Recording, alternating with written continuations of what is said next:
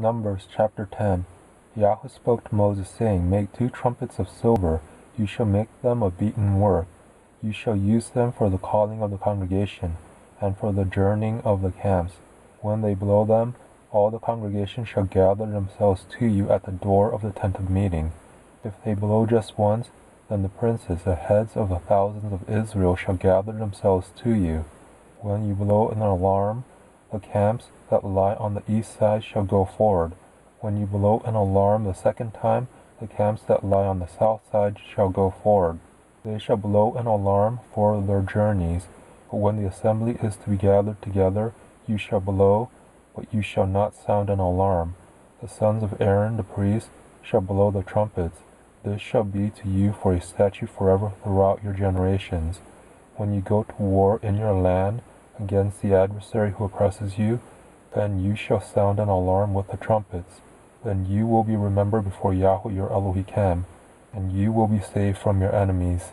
Also in the day of your gladness, and in your set feasts, and in the beginnings of your months, you shall blow the trumpets over your burnt offerings, and over the sacrifices of your peace offerings, and they shall be to you for a memorial before your Elohim. I am Yahweh your Elohim. In the 2nd year, in the 2nd month, on the 20th day of the month, the cloud was taken up from over the tabernacle of the testimony. The children of Israel went forward according to their journeys out of the wilderness of Sinai, and the cloud stayed in the wilderness of Paran. They first went forward according to the commandment of Yahweh by Moses. First the standard of the camp of the children of Judah went forward according to their armies.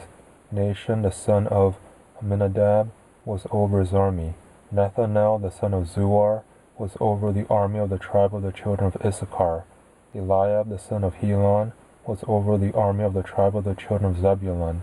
The tabernacle was taken down, and the sons of Gershon and the sons of Merari, who bore the tabernacle, went forward. The standard of the camp of Reuben went forward according to their armies. Eliezer the son of Shedeur was over his army. Elumiel the son of Jerishadai was over the army of the tribe of the children of Simeon. Eliasaph the son of Deuel was over the army of the tribe of the children of Gad. Kohathites set forward, bearing the sanctuary. The others set up the tabernacle before they arrived. The standard of the camp of the children of Ephraim set forward according to their armies. Elishama the son of Ammihud was over his army. Gamaliel the son of Pedazur was over the army of the tribe of the children of Manasseh.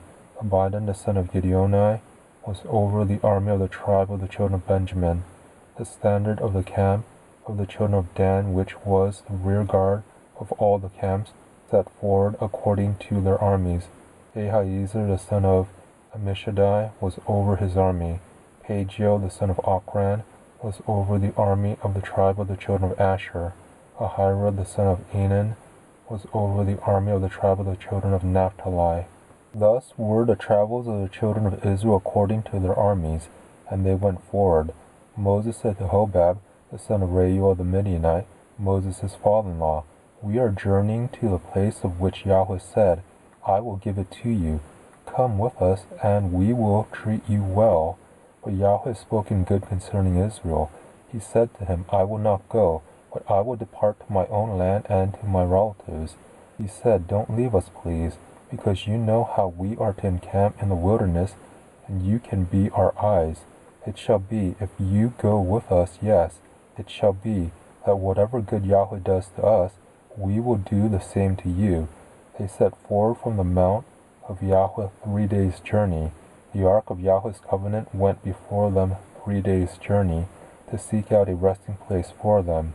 The cloud of Yahweh was over them by day, when they set forward from the camp. When the ark went forward, Moses said, Rise up, Yahweh, and let your enemies be scattered. Let those who hate you flee before you. When it rested, he said, Return, Yahweh, to the 10,000s of the thousands of Israel.